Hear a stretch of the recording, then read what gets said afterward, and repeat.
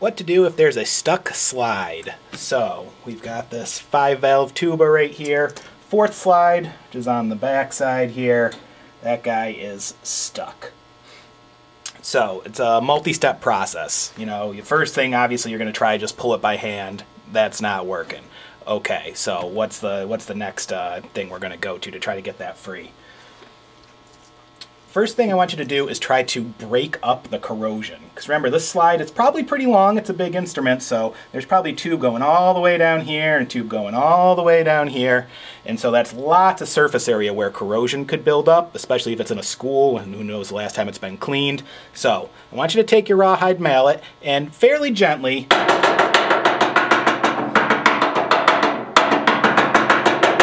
try to just get some vibrations going through there, get that corrosion broken up. Once in a while, that's all it'll take, and you'll be able to actually pull it by then. You, of course, don't want to create any dents. It's the same reason we're not just taking it out by nailing it that way. I could definitely get it out that way, but I would also probably put a huge dent in this tube. Remember, this is just a hollow tube. So I'd probably be able to get it out, but I would have ruined the slide because there's really no way to get, once I've got the slide out, no way to get a dent ball up in there and repair a dent on the underside there. So we want to be pretty gentle with it, but kind of break it up. Try that. Still doesn't work. Okay, next thing we're going to do.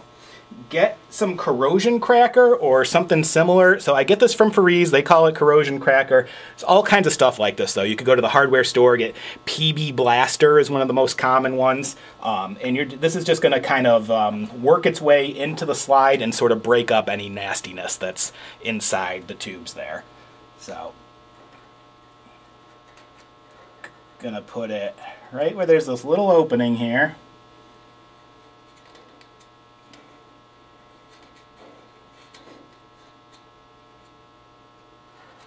And then I want to heat it up a little bit to kind of draw the liquid inside.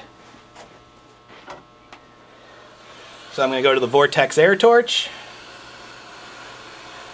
and just heat it up from the outside, and that's going to thin out the liquid just enough to kind of draw it into where we need it to go.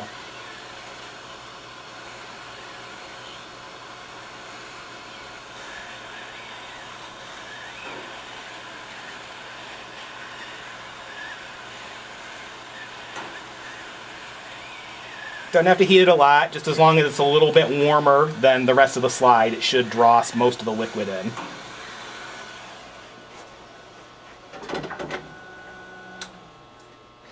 And then I want to give this like the maximum chance for success, so you might have to get a little creative, but get gravity working for you. And find a way to prop it up overnight and let that corrosion cracker kind of seep down in there, do its thing, and then we'll give it another try tomorrow.